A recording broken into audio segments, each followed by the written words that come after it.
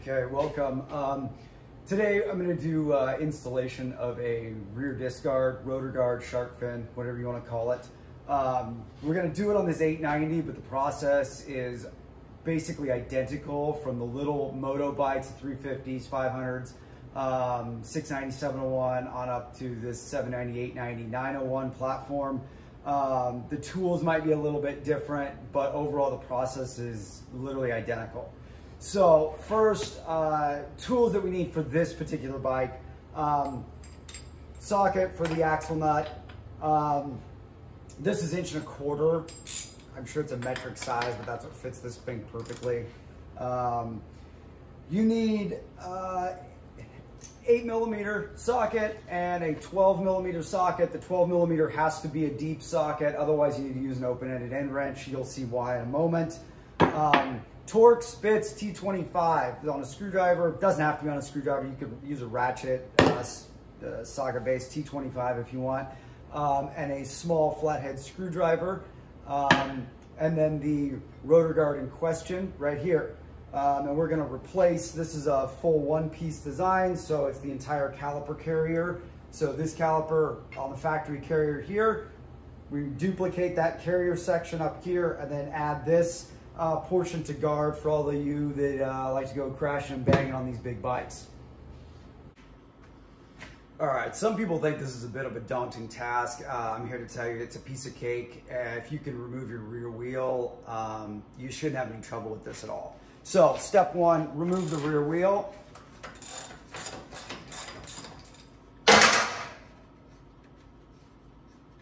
So we'll pull the axle nut here. Again, that's 1.25 inches.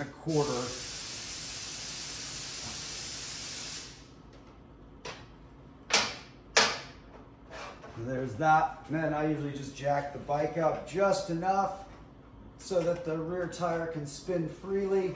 No higher than that, otherwise you're fighting it. So nuts off, pull the axle. There. Then push the wheel forward. Here we go. Sprocket's off, just sits to the left. There's a corrugated, kind of fits the chain on that plastic chain guard there. You can set the chain on that and pull the rear wheel out. You gotta kind of, don't lose your wheel spacers. All right, next step. All right, so here's the uber complicated part. All right, first 8mm, pull the ABS, traction control sensor here.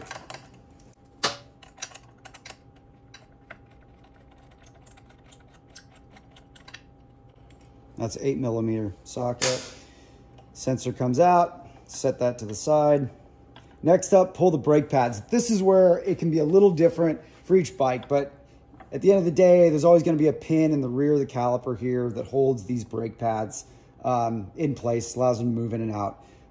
To get this particular pin out, we've got a clip on the left side, and then we have a threaded T25 Torx on the other side. So, first thing we'll do is grab my little flathead here and pry up this clip. All right, clip comes off. At which point, we can take a T25 and unscrew this pin. And once we back it out to where the threads end, at that point we can push the brake pads up and pulls the pin right out, and the brake pads are going to fall out. So just grab a hold of them and take them out like so. At this point, your caliper will come off. It floats here on 2 pins. So all you gotta do is push it to the right and off the bike, and there you go. These pins are greased, here and here. Try not to lay them in dirt, dust. You can wipe them down, reapply some grease if you'd like. And here is the caliper carrier.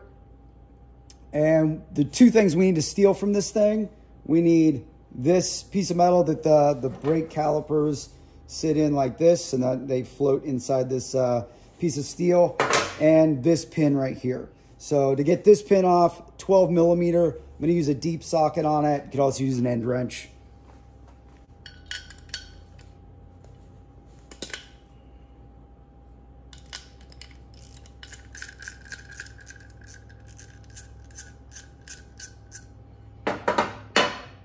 Okay, pin, set that aside.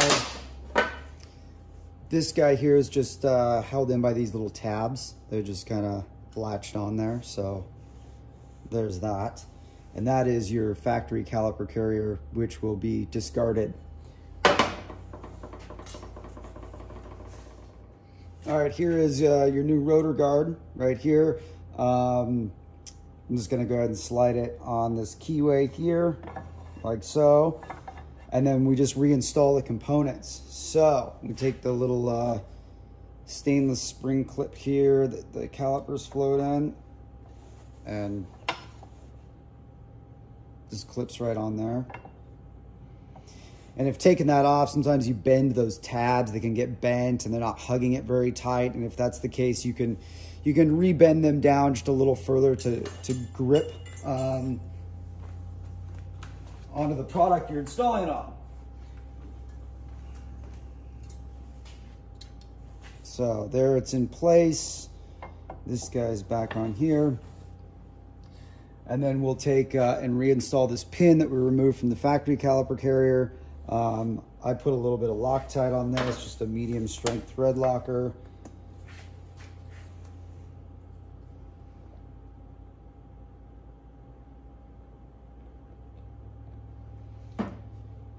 Like so.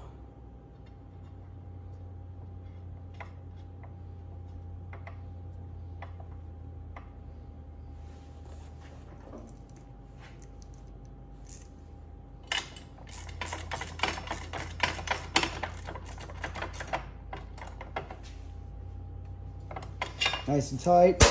And you can see on this pin here, there's just a bump right there, and that's for the seal, for that sealing boot. It needs to go over that bump. So when you slide it on there, you got to kind of push the seal and work it over the top of that.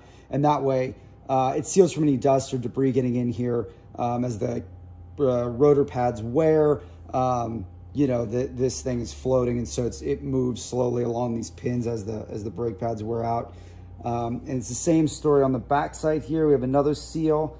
You can pull it off, and we can stick that inside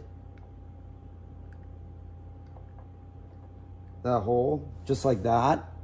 And then when we put that on, again, it's got this bump here that we want to make sure that seal goes over to the other side of it, again, to keep dust, dirt, debris out of it. Okay, so now we've got our rubber booty there, one there, the two pins, and you just kind of line this thing up so it's parallel and slide it on there, on the two pins, and then we'll work that seal over that bump. So that one's good. Let me check the front one here. Get that worked over there. Perfect. And then our caliper, you know, floats on those pins like that. Okay, next up. If you're putting new ones on, you'll need to, you know, push the pistons back to make room for your rotor to go in there. But this end sits in that little spring steel piece that we put on there that the calipers float in. So you can put that in there and put the other one in the other side. You got to kind of hold both of them up at the same time and run our pin back through there.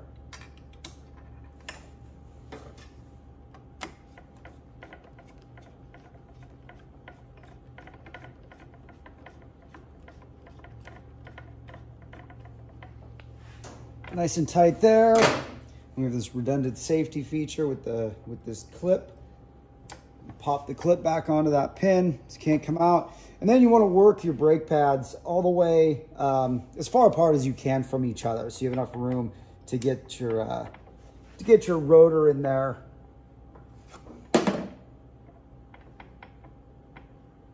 So that looks pretty good there. Make sure they're all the way open from front to back. Then put your sensor back in place. You can use the factory screw to put it back in. It's not included with this product, but it is an option on the website for, this is made by Moto Minded, a 3D printed piece that kind of holds this, the ABS wire sensor tucked in and out of the way of sticks, debris, etc. So, and they provide a longer bolt there for that. So we'll go ahead and put that on there. I'll put a little bit of Loctite on this.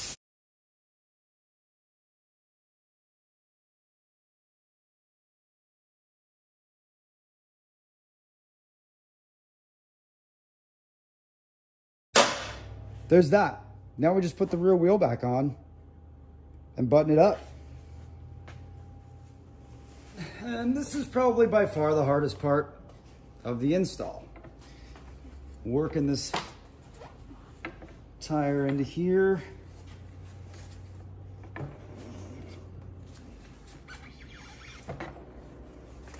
Make sure it's straight up and down. I'm going to bring the camera over here to show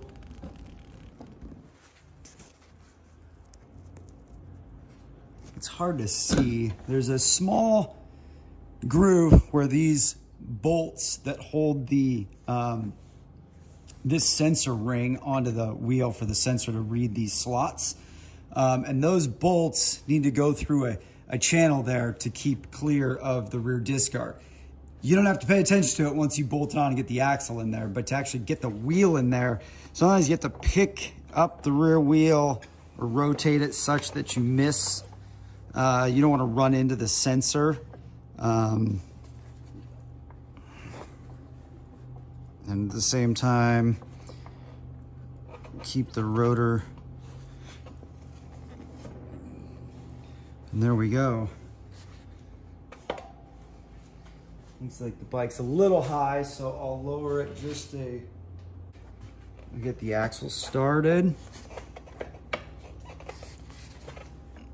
And through the rotor guard and through the other side of the swing arm, but not far enough in to prevent pushing the wheel forward, so we can get the chain back on.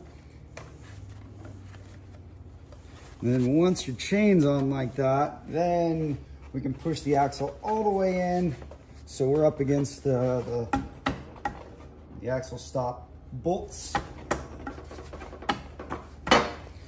Like that. Like that.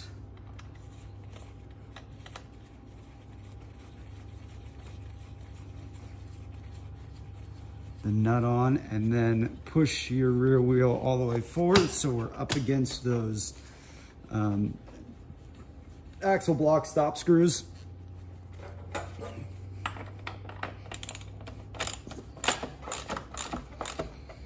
And we tighten that up to the factory torque spec, and that's it. We are done. Piece of cake.